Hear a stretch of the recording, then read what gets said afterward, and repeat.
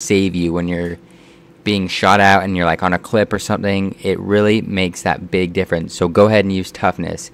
Use toughness over fast hands. And I also use flak drag and tac mats just so you're not being stunned or semtex fragged, you know, all that kind of stuff. You can run through bouncing betties. I use semtex just to get out of those kind of sticky situations when somebody's camping on a corner or something. And then tack inserts. And my next class is the DSR. It's the same exact loadout. I use extended mags instead of fast mags because you can reload cancel with extended mags faster than fast mags. So I would suggest using that instead of just using fast mags. And third is the XPR. These three classes right here, all kind of the same basic builds with perks and everything.